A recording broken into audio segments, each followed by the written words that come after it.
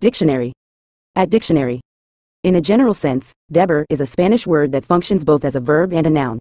As a verb, it means to owe, or, must, should, indicating obligation or necessity.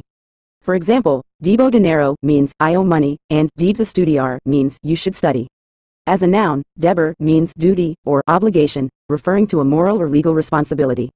It encompasses the idea of what is expected of someone in various roles or situations, such as professional duties, social responsibilities, or personal commitments. The concept of deber is central to discussions about ethics, accountability, and personal conduct.